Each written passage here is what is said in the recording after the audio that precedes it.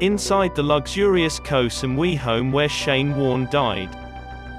When Shane Warne died, he had just returned from a trip to a luxurious island property with an infinity pool, games area, and breathtaking views of Thailand. Samujana Villas on the island of Koh Samui, Thailand, where he was discovered unconscious early on Saturday morning. Earlier that day, Warne and 4 of his buddies had been observed joking with fans at the airport, where they were headed on a guy's holiday. To reach the property in the northwest corner of the island, the party had to go to the country's 3rd largest island. In the Cheong Mon region of Phuket, Samujana is about 10 minutes from the airport and tucked in a lovely hillside.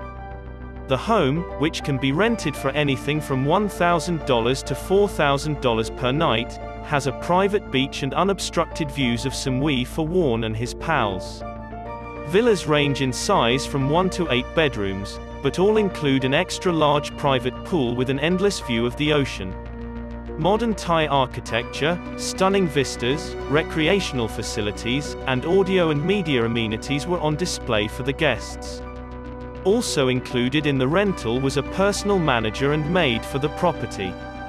Visitors to Samujana's website may expect unparalleled luxury, and an ideal spot for friends and family to congregate and have a good time. The villas feature up to 1,600 square meters of space, each with a king-sized bed, as well as sun lounges around the swimming pool. Quote, an Instagram photo of Warne's vista from his villa was posted only hours before he was discovered unconscious.